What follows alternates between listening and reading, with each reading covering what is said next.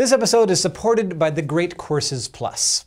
When you think about life before the dinosaurs, if anything comes to your mind at all, chances are the one animal that you think of is Dimetrodon. With its lizard-like appearance and that distinctive sail on its back, Dimetrodon is practically the mascot of the Palaeozoic Era, a time before flowers, birds, mammals, and even crocodiles. Dimetrodon dominated the last period of the Paleozoic, the Permian period, alongside many other animals that can seem at once familiar and not. And that's because these creatures had jumbles of traits that were partly reptilian and partly mammalian, earning them the paradoxical-sounding name mammal-like reptiles. But these beasts don't belong on the reptile branch of the Tree of Life. Instead, you'll find them over on the mammal branch, because they're more accurately known as stem-mammals. Yes, it could be easily mistaken for a primordial lizard, but Dimetrodon had a bunch of game-changing adaptations that foreshadowed the rise of mammals millions of years later. One of its most distinctive features?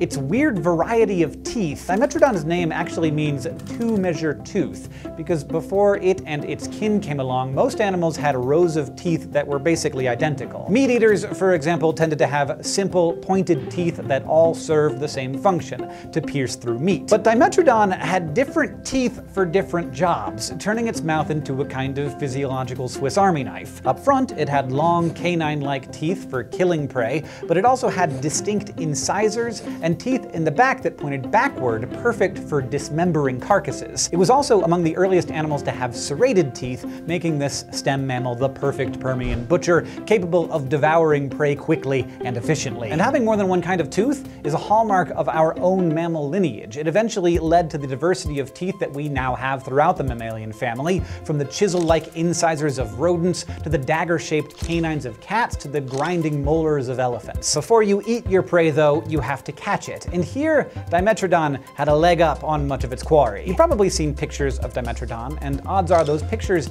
show the animal in a sprawling posture, kind of like it's doing a push-up with its belly and tail dragging on the ground. But fossil tracks in Oklahoma, which some experts think were made by Dimetrodon, suggest that the animal was probably capable of what's known as a high walk. In this posture, its belly and much of its tail would have been raised off the ground, with its legs partially straight, giving it a stance somewhere between that of a lizard and that of a mammal. This stem-mammal strut would not only have made Dimetrodon faster and more nimble than its prey, it also would have required much less energy than the sprawling posture used by, say, amphibians. Okay, now I'm sure you're wondering, what's up with that sail? For a long time, the sail of bone and skin on a Dimetrodon's back was thought to be some kind of temperature regulator. The thinking was that the sail could be turned toward the sun to absorb heat, while its large surface could release heat quickly when it was hanging out in the shade. Some experts stick to that theory, but in recent years, others have offered new ideas about the sail and what it can tell us about stem mammals. For one thing, these researchers note, big animals retain way more heat than small animals, so presumably bigger Dimetrodons would need bigger sails. But there are some relatives of Dimetrodon, like Sphenacodon here, that were plenty big but had tiny sails. Meanwhile, some smaller species had big sails,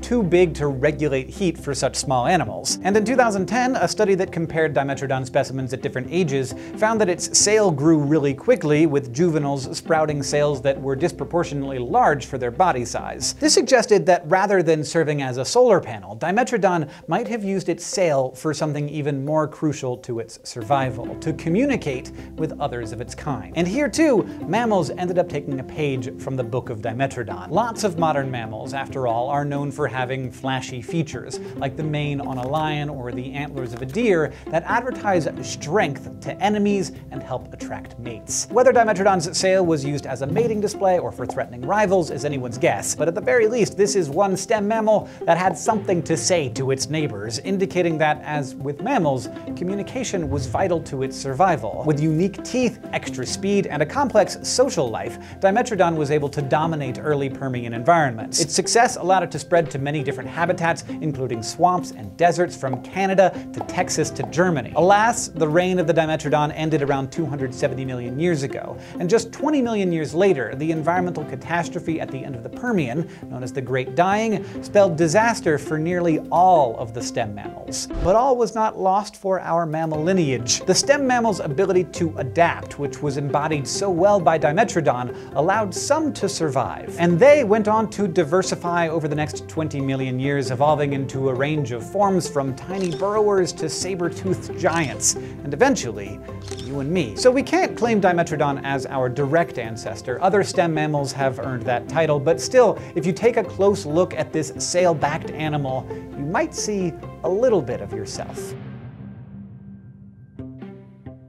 Thanks to the Great Courses Plus for sponsoring this episode. The Great Courses Plus is a digital learning service that allows you to learn about a range of topics from educators all over the world, including Ivy League professors. Go to thegreatcoursesplus.com/eons and get access to a library of different video lectures about science, math, history, literature, or even how to cook, play chess, or become a photographer. New subjects, lectures, and professors are added every month, like the science of flight, taught by Professor James W. Gregory. Professor Gregory covers everything from the physics of lift to breaking the sound barrier, which is awesome. With the Great Courses Plus, you can watch as many different lectures as you want, anytime, anywhere, without any tests or exams you have to take. Help support this series and start your free 1-month trial by clicking the link below or going to thegreatcoursesplus.com/eons. So that's Dimetrodon, but we are curious what you want to know about the story of life on Earth. We're always looking for topics. We've got some in mind, but we're looking for yours as well. So leave a comment to let us know, and if you want more of this, please go to youtube.com/eons to subscribe. Now do yourself a favor and check out some of our sister channels from PBS Digital Studios.